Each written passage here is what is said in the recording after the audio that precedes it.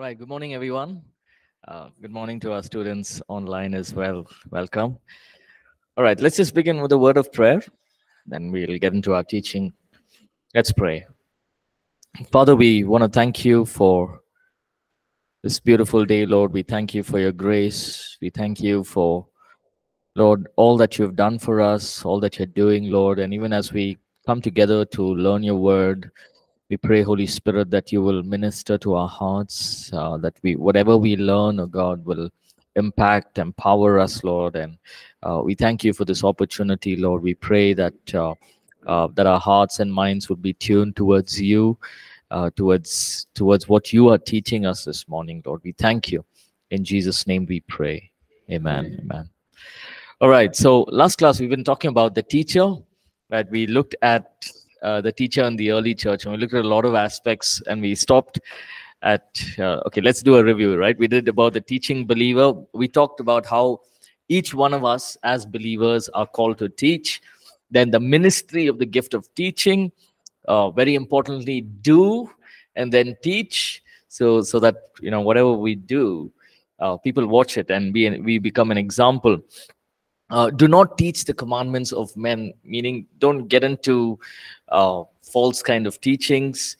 Teach what is true, what is the truth of God's word. Then Jesus says in Matthew 28, go and teach and preach across all nations. And very importantly, we saw the Holy Spirit is our main teacher. He's the one who guides us. He teaches us in every aspect of our life, right? That's where we stopped.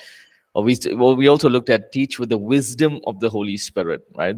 So this is one thing that all of us, it doesn't matter where we are standing in life, how much we know in the scriptures, but every time we study, we learn, we can ask the Holy Spirit to give us the wisdom to understand what we are teaching, right? Now, what is wisdom?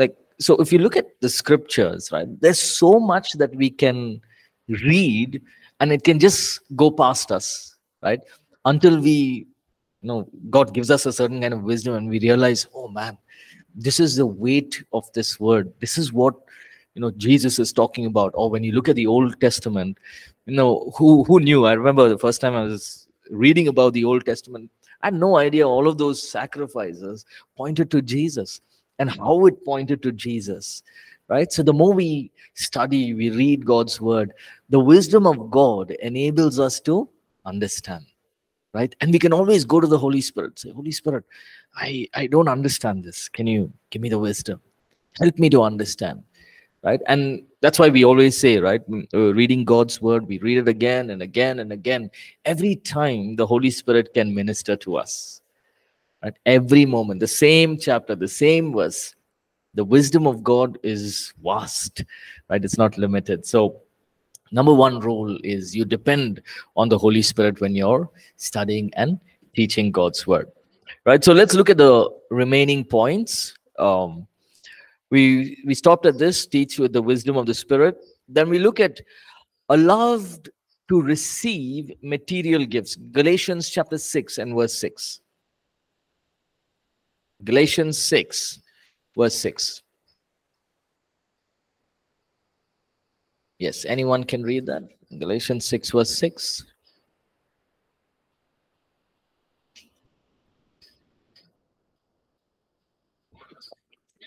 Let him who is taught the word share in all good things with him who teaches. Right? So basically, Paul is saying those who are teachers, anyone who receives instruction. So he's talking about those who are receiving, on the receiving end, receive instruction in the word, must share all good things with his instructor. So I know it's written here only allowed to receive material gifts. Now the context that Paul is talking about is both material and just being able to pour into their lives as well, right? Now remember, as teachers, as leaders, there are times when we're in a place where sometimes we don't know who to talk to, who to share with. But here it says, anyone who receives instruction in the word must share in all good things. There'll be not only material blessings. The greatest joy for a teacher, right, is to see their student doing good. Right? It doesn't need to be only ministry. Right now, imagine this. Imagine a teacher. You go back to your, you've been a naughty kid in school, right? And you go back after 15 years. And you say, "Man, sir, you taught me this subject. I didn't understand anything in your subject, but now I am a doctor or I'm an engineer." There is a greater joy. The teacher is not going to remember all the trouble that has happened, right? But the teacher is going to remember that, right? And I got this wonderful opportunity to meet with a teacher of mine. He was my English teacher, and I met him recently, maybe 6, 7 months back. And English was a good subject for me, but I was very disinterested in the other subjects, right? Talking about maths and Kannada and all of that, right? It was not something that I was interested in. But when we met, he asked me, "What do you do?" I said, "I'm in the church. I work in the church." He was so surprised. He said, "You're working in the church. You're a pastor." Because he knows, what kind of a boy I was. But that is the greatest joy. And when we as teachers, we look at those who have gone on from our college itself and started their own ministries, started doing. I know of a couple of guys who were, I think, in the 2017 or 16 batch, 16, 17. And they're in, I forget which city they are in, but they've started powerful ministries, right? And they sent me a couple of videos. They're driving out demons, and and so many people have come, and what a joy it is, right? These young boys going back, and that is the greatest joy than any other thing, right? So yes, material things are important, but the greatest joy of a teacher is to see the student excel in what they're doing, right? And so Paul is writing here. Now, remember, the church in Galatian was a confused church. Right? They were going through confusion. There were Gentiles, mostly Gentiles, and there were Jews. The Jews became believers, but the Jews were forcing the other Jews or the Gentiles, okay, you believe in Jesus, but you also need to get circumcised, right? So there was a confusion. Now, remember that Paul just went there. He stayed there for probably a few months, and he moved on to his next journey, right? He came back to Jerusalem. So he didn't stay there for a long time. But these leaders, he's talking about teachers in the church. He's trying to encourage them as well, right? He's talking to even the believers in the church, right? Ensure sound doctrine. Let's read all those verses, because sound doctrine is, especially when you look at ministry, it is the most important aspect in teaching, because we can come up with our own doctrines. Yes, is it easy to come up with doctrines when you look at church history? And I think you're studying that this semester. Church history has people coming up with all kinds of doctrines. You got the Jehovah's Witness. You got the, I don't want to name any more of them, but there are so many, right? What are these? These are all people who came up with their own thinking, own ideologies. Paul is saying, ensure you teach sound doctrine, right? Let's read those verses. 1 Timothy chapter 1, verse 3. Anyone else can open 1 Timothy 6, 3. And then 2 Timothy 4:3 and Titus 1:11. So let's read all those verses. 1 Timothy 1:3. Timothy 1 verse 3. As I urged you when I went into Macedonia, remain in Ephesus that you may charge some that they teach no other doctrine. Now, okay, go ahead. Let's read the next verse. 1 Timothy 6:3. If anyone teaches wise and does not agree to the sound instruction of our Lord Jesus Christ and to godly teaching, go ahead. Let's read and complete the verse. They are consistent and understanding nothing. Yeah. It goes on. He is conceited and understands nothing. They have an unhealthy interest in controversies and quarrels about words that results in envy, strife, malicious talk, evil suspicions, Suspicion. right? So we see here now both these letters, both these verses that we read just now. Paul is writing his last two epistles to Timothy. Now, why did he choose Timothy? I believe that Timothy was in a place in Ephesus, which was, he was a young pastor, first of all, right? And he's taking up a church in Ephesus, which is a hostile environment. And Paul is writing his last epistles. He's making sure to give Timothy certain instructions, right? So this letter is not to the church, it is to Timothy, right? And what is he saying there? In the first verse that we read, 1 Timothy 1:3, first verse that we read. I urged you when I went into Macedonia, stay there in Ephesus so that you may command certain men not to teach false doctrines. Right? Now, here's the thing.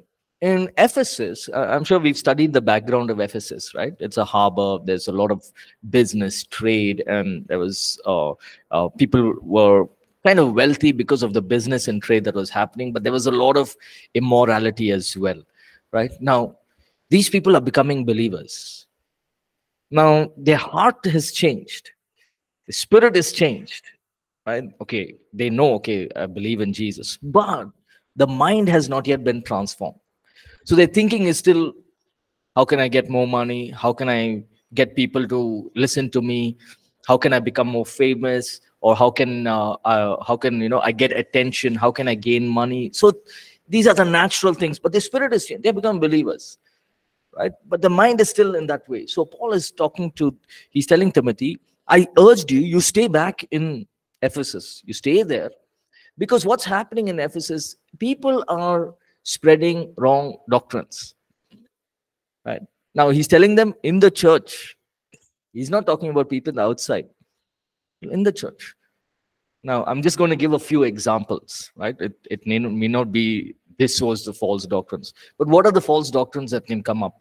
It could be, instead of the Lord's table, what you can do is you can also involve in, you can do this, or you can eat of the food offered to idols. Nothing wrong because you're already partaking of this. Or the doctrines can be, Jesus has already come and gone.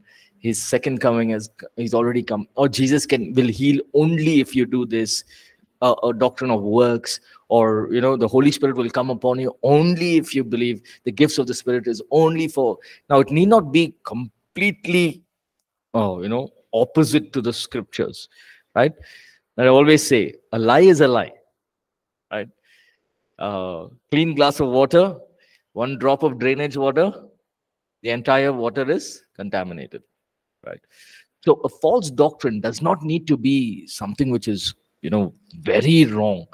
It can be something very simple, but it's false. False is false, true is true, right? Now, when we say the gifts of the Holy Spirit is only for those who pray 10 hours a day, is it true? It's not true. So is it false? Yes. But is it like something that is, something going against God, like very big? Now, it may not be like a very big thing, but it's false, right? Now, these false doctrines are happening in the church in Ephesus. And if you go on if you look at church history, many, many, many false doctrines arose, right? And even now, there are many wrong teachings. So Paul is saying, you ensure that what you teach is sound doctrine. Right? What does the other verse say? 6:3. If anyone fails to teach false doctrines and does not agree to the sound instruction of our Lord Jesus Christ and to godly teaching, what happens if that person does not listen to sound teaching and agrees to false doctrines? Here's what will happen. Verse 4, he becomes conceited. He understands nothing. He has an unhealthy interest in controversies. There are quarrels which result in envy, strife, malicious talk, evil suspicion, constant friction, corruption, and that's such a big list. Why? Because of false doctrines. So Paul is saying, you as teachers, as ministers of God. Ensure you teach what is right. 2 Timothy chapter 4 and verse 3. Second Timothy chapter 4 verse 3. Yeah. For the time will come when people will not put up with sound doctrine. Instead, to suit their own desires, they will gather around them a great number of teachers to say what their itching ears want to hear. For a time will come when men will not put up with sound doctrine. Now, look at the difference here. In the first two verses, he says, Paul says to Timothy, Timothy, you make sure what you're teaching is sound doctrine. And if there is doctrines that have come in, you teach the word. Make sure what you're teaching is right. Now, in the second epistle, he's saying, why am I saying all this? Because a time will come in the future. And I think he's also referring to the time at that time, even now. Time will come when people will not be happy or satisfied with sound doctrine. They will want to hear what their itching ears want to hear. Right? Now, if you look at it, now, is prosperity good? Prosperity is good. God wants to prosper us. He himself says, Jeremiah 29:11, what does he say? I have plans to prosper you, to give you a good hope. I have plans to prosper you. God wants to prosper us. Now, what is wrong with prosperity? Nothing is wrong. What is wrong with blessing? Nothing is wrong. Grace, mercy, all of that are attributes of God that he wants to give us. Now, whenever we push it over the line, what happens? It becomes, yeah. When you push certain things over a certain limit, where God has placed a limit, he says, okay, this is how you do it. This is how you preach. This is how you teach. He always has certain guidelines. Now, in the moment you come and say, when we look around at the gospel, many people have asked us, right, what is wrong with this? Why are you saying don't listen? This prosperity gospel. What is wrong with it? Nothing wrong with it. God wants to prosper us, but the way things are done is not right. Right? The nature of God, the attribute, we want to be prosperous. Nobody is going to say, I don't want to be prosperous. God himself is not saying, I don't, he's saying, I'll prosper you. But when we push it and we say, unless you do this, you will not be prosperous. Now, how can we say that? Right? How can, if you see in the book of Deuteronomy, he says, how can you curse when I have blessed? Right? You can't do that. So when we look at what's happening around us, greed for money, what does Paul say? Money is the root of all evil. Is money evil? If money is evil, then nothing we can do in ministry, nothing we can do in this world. Right? We need money, but the love for money is the root of all evil. Now, what happens when a pastor or a ministry starts small? They're not bothered about money. Oh, I want to do well. I want to see the church grow. Now the church is growing, becomes big, 500,000, 2,000, 3,000, 5,000. What happens? I'm not saying all of them, but what happens? They get a taste of things, right? And they want more. So that is where, as Paul is saying, ensure that you guard yourself. It's very important for us to ensure sound doctrine, right? Let's read Titus 1:11 as well. Titus 1:11. They must be silenced because they are turning whole families away from the truth by their false teaching. If you They do it. Yes. Let's also read the context from verse 10. It says, for there are many rebellious people, mere talkers and deceivers, especially those of the circumcision group. Interesting, right? We've never heard this where Paul is saying, oh, there's a group called circumcision group. He's basically talking about the Jews, right? And then he goes on to say, for there are many rebellious people, mere talkers. They must be silenced because they are running They're running whole households by teaching things they ought not to teach, and that for the sake of dishonest gain. Now, picture this. You got Jews becoming believers, and there are some teachers who have come in between, and they're saying, if you give offerings, if you get circumcised, if you give your offerings to God like what we used to do, God will bless us double. Now you're blessed, God will bless you double. Now tell me which Jew won't go ahead and do that? They will do it because they don't know. Right? Now, are they to be blamed? Yes and no. Yes, because they should say no. The word of God. I mean, Jesus is there.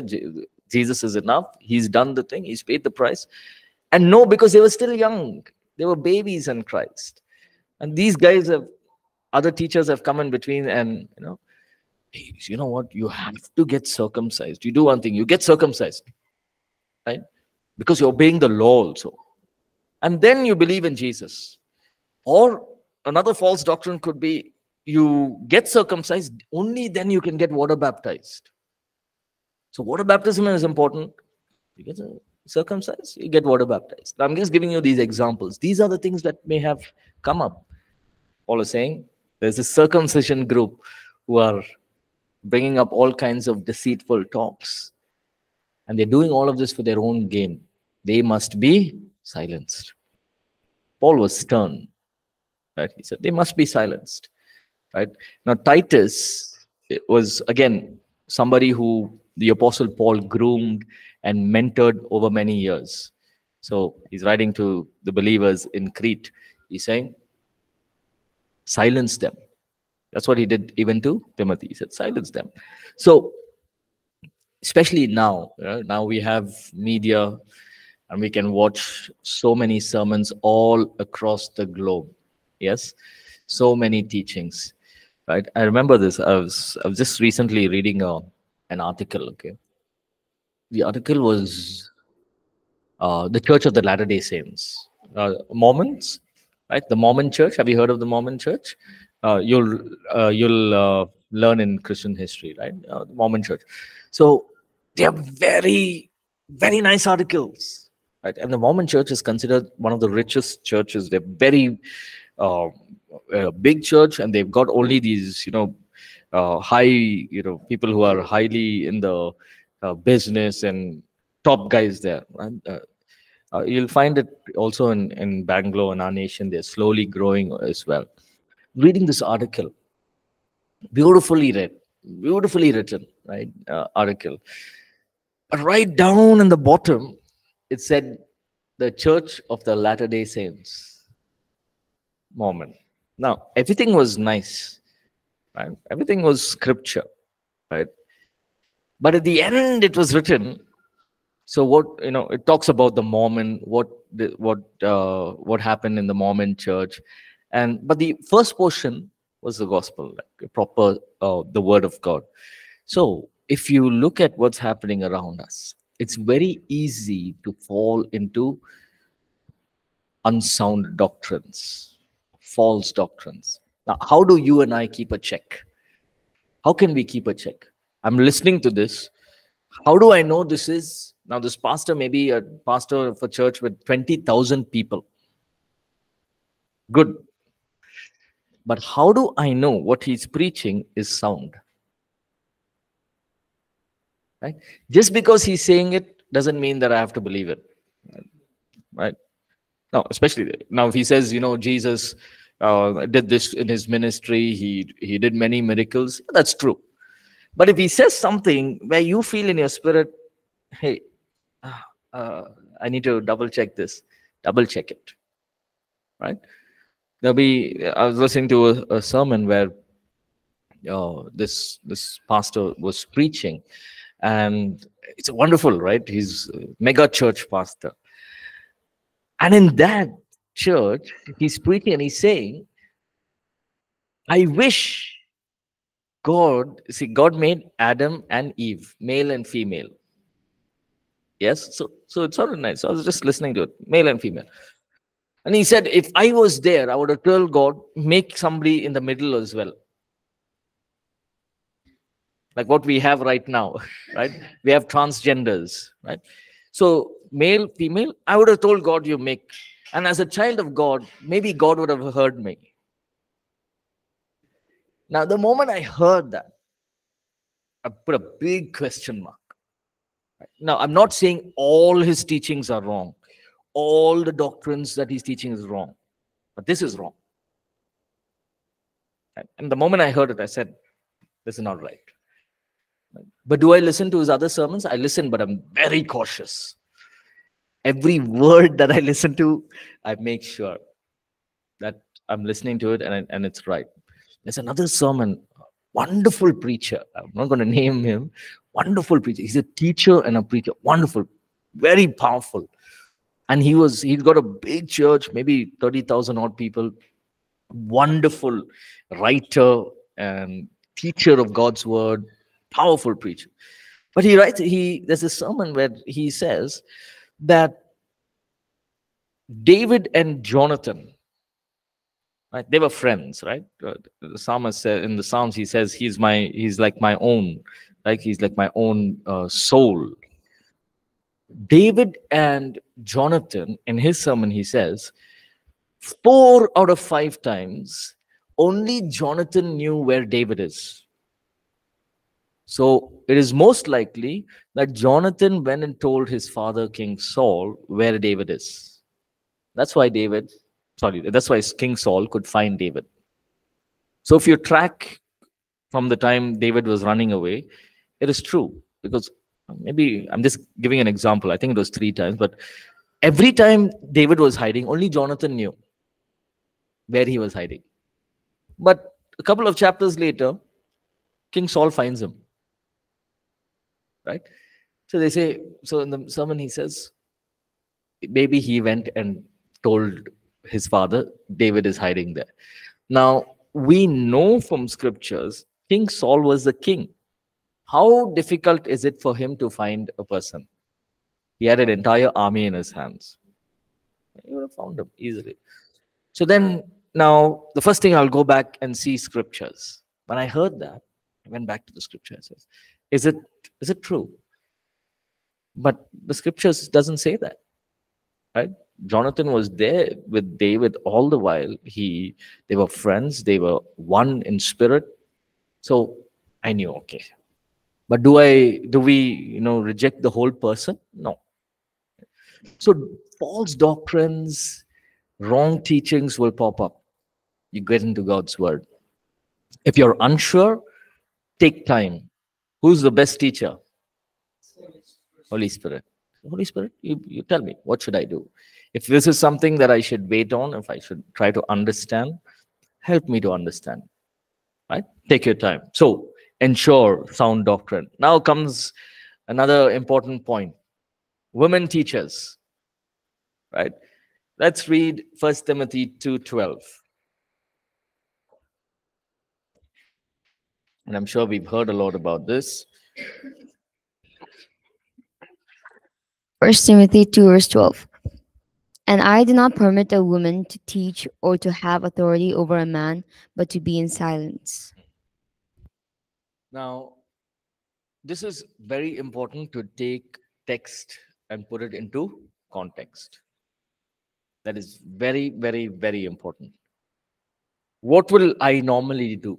If I read this and I say, I do not permit a woman to teach and have authority over a man, she must be silent. I will never give a woman to teach in the church or teach or even lead prayer. Now, what is the context? Paul is writing to Timothy, who is in Ephesus.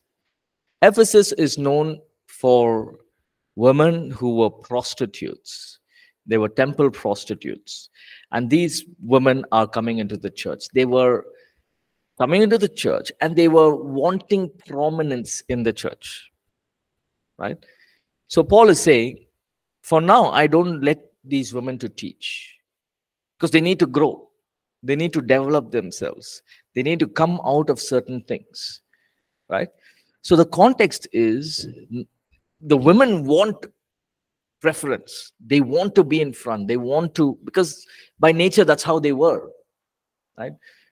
As temple prostitutes, they were outgoing. They were people who would talk, and they were not shy of what they were doing. It was a religious thing to be a temple prostitute. It was an honor for them. And now they've become believers, not all of them, but they they become believers, and they're coming into the church, and they wanted prominence. So Paul is saying, I don't allow a woman to teach now.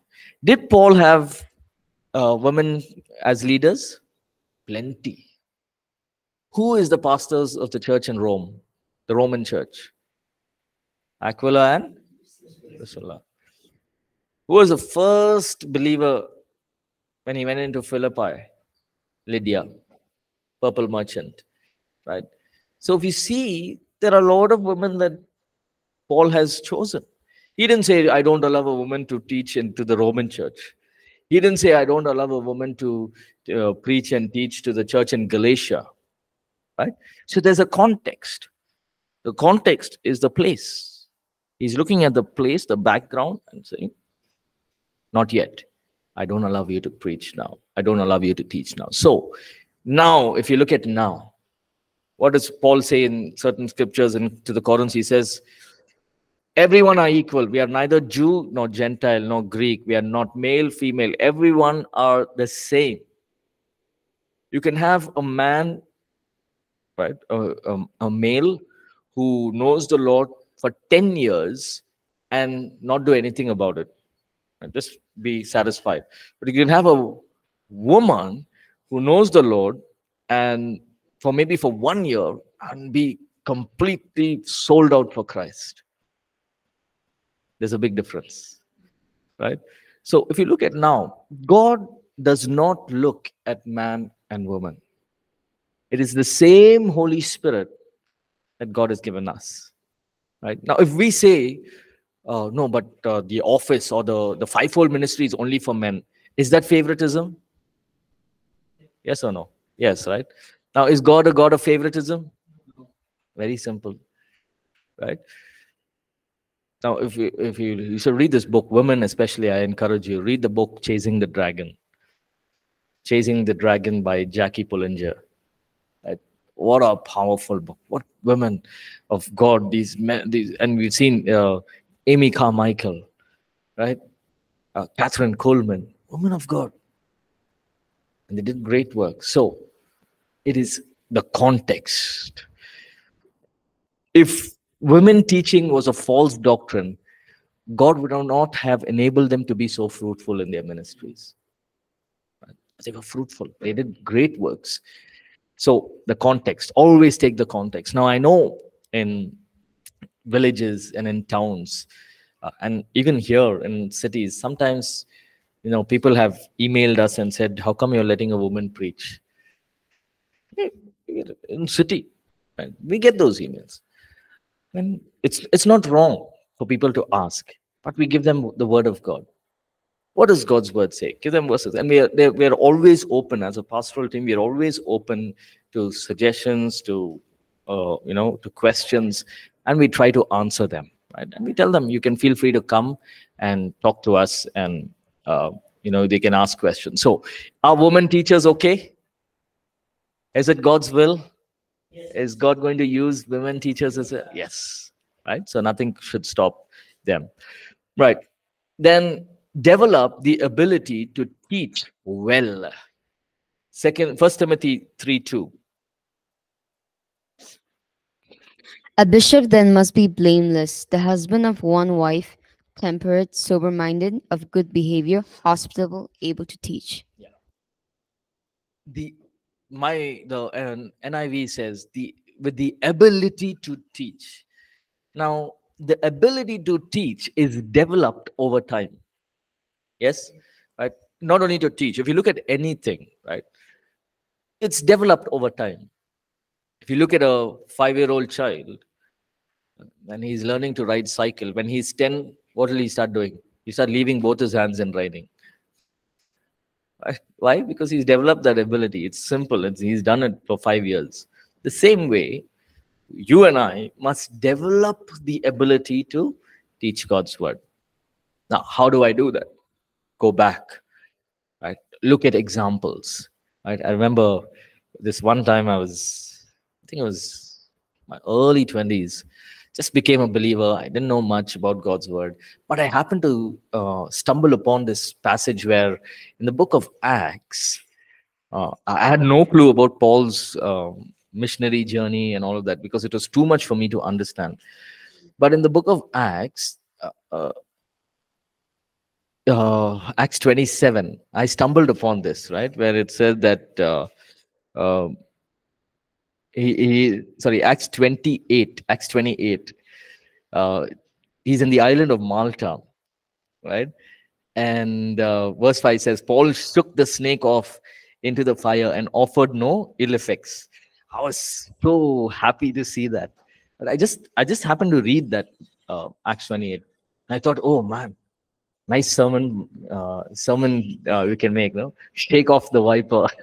So I remember one of the first sermons that I ever prepared was Shake Off the Viper.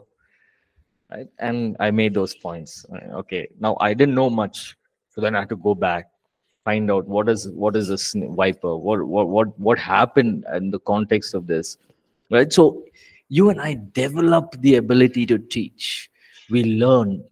If we go back to, if you're teaching Old Testament survey, or if you're teaching things like the offerings, you have to go back and be able to understand, right?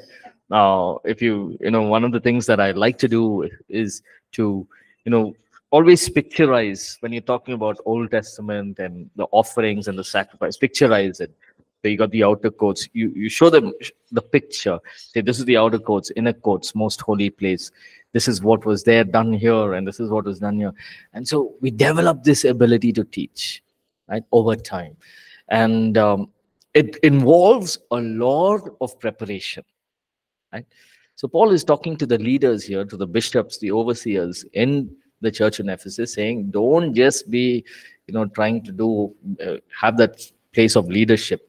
Must develop the ability to teach God's word. Priority. People will also see our life as an example, but remember that people will listen to what we say also. Recently, I just got a message from one of our church folks, and he said, you said this in the sermon on Monday morning, first message that I see. You said this in the sermon. I wanted to understand a little more. I was talking to myself. It was just a small point. They listen. Right? So we must have the ability, develop the ability to teach.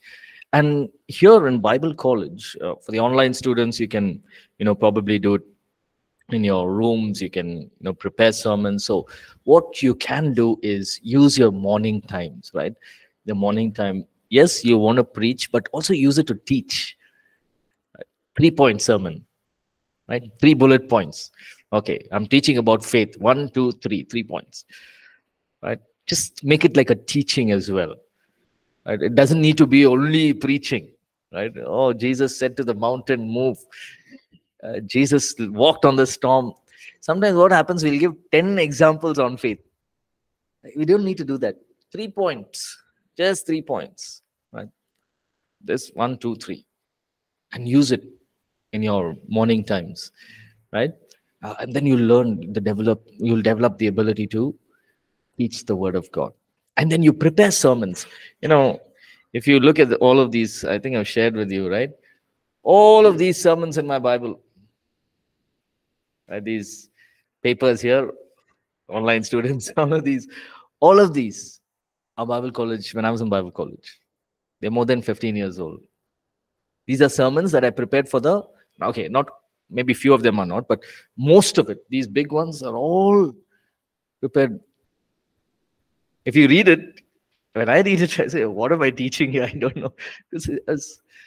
But they help me. And I used to prepare, sit in front of the mirror and teach the whole thing. All of these.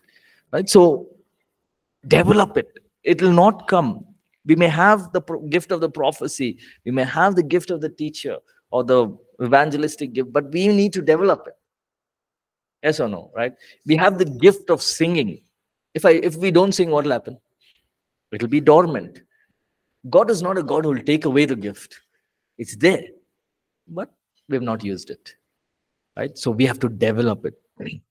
If you're interested in music, and okay, I've got a ear for music, I can do well in music.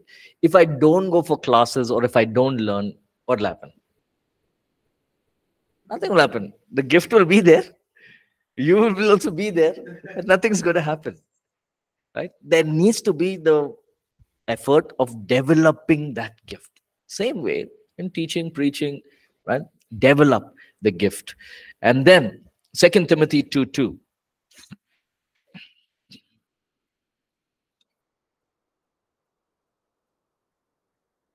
Second Timothy 2 verse 2. And the things that you have heard from me among many witnesses, commit these to faithful men who will be able to teach others also. Powerful. Look at Paul. His mindset is always raise up other people. He never had a mindset of I alone. Could he have done it alone? Yes. But he also followed the model of Jesus. Jesus always raised up leaders. And I read this book.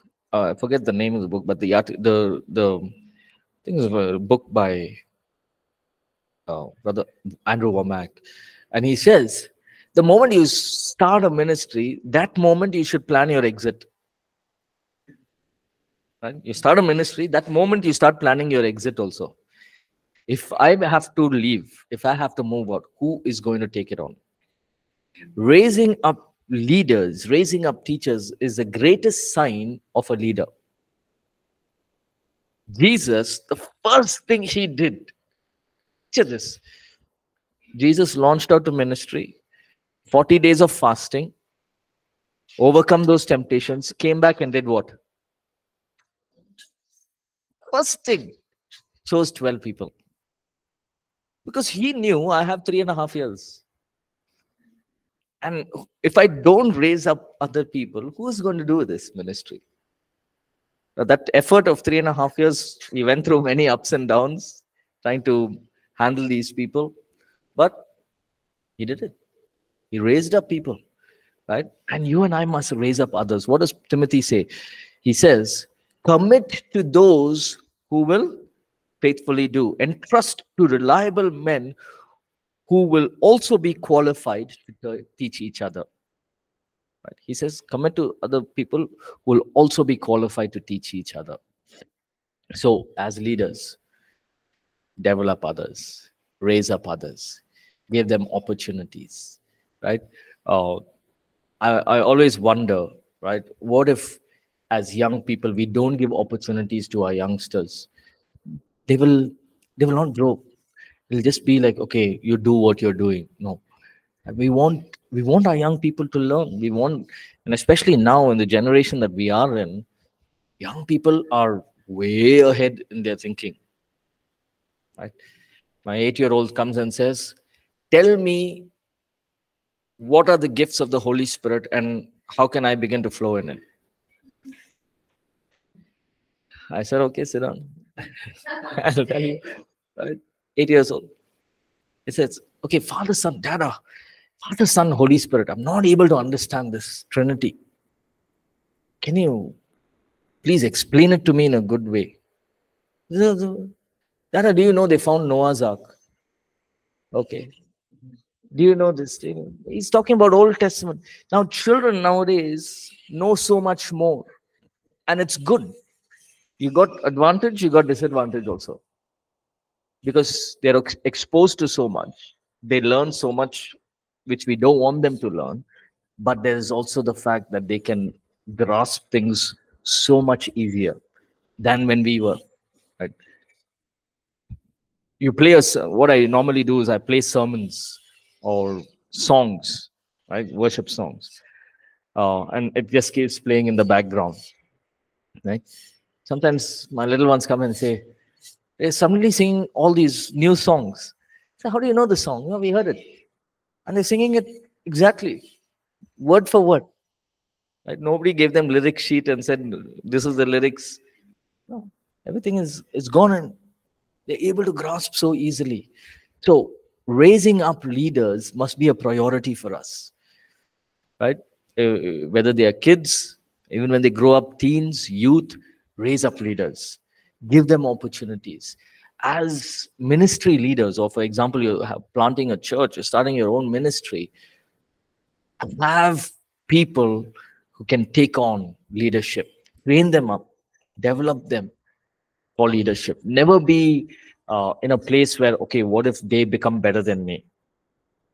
Never be in that place. Let them become better than you. That's okay, right? The point is, we have to raise up others. And then false teachers. Again, we talked about this as well. 2 Peter 2:1.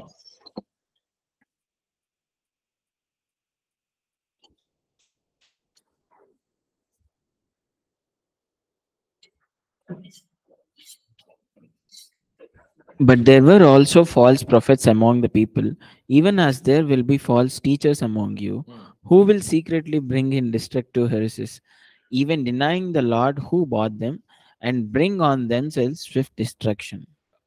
Again, Peter's writing, right? He's saying there will be false teachers, false prophets, who will bring destructive heresies, uh, even denying the fact that Jesus is Lord. And what will happen to them? They are bringing destruction upon themselves. Look at what's happening now. So, Jesus is not God. Jesus is not the Messiah. Jesus went to Nepal and said, Jesus was here, Jesus was there. Now I am Jesus. I'm the reincarnation of Jesus. And Jesus already met me. Now I'm very weary. I'm not saying don't believe it, but I'm very weary when people say I went to heaven and came back, and this is what Jesus told me. It's good for them, right? Now, testimony is good, but I'll go by God's word. And I went to hell and came back, right? Have we seen all of those online? Yeah. So it may be true. Maybe they have an auto body experience and all of that, but I will trust in God's word. I'll just go by what God says. I remember watching one video. One guy, he had full dreadlocks and tattoos all over his body, nose ring, and his lip ring, and all kinds of things. I went to hell and came back. I said, "You came back also?" That's just a joke, right? But he was giving a testimony in front of me. I said, "Okay, good. I'm not going by looks, but the way he was talking so casually about it." Thought to myself, "Hey, will you be casual about these kind of things? We're going to heaven and coming back. Will we be casual about it?" Remember Isaiah? He said he saw the throne of God. What did he say? "Oh, I'm undone. I'm a man of unclean lips." What does Paul say? "I went up to third heaven. I can't even express the things that I have seen there. I'm not even able to talk about it." But nowadays, people are going on trips and coming back, heaven and hell. So let them go and come. But let's go by God's word. Right? God's word is important. Let's stay on God's word. So there will be heaven, hell, rapture. All these new ideologies will come. You say, "Okay, you went to heaven and came. Good. I'll study God's word. Stay on God's word." Right? Okay. So let's close. Next class, we'll pick up from chapter 8, the restoration, the ministry of the teacher. Thank you, everyone. God bless. Have a great day ahead. God bless. God bless.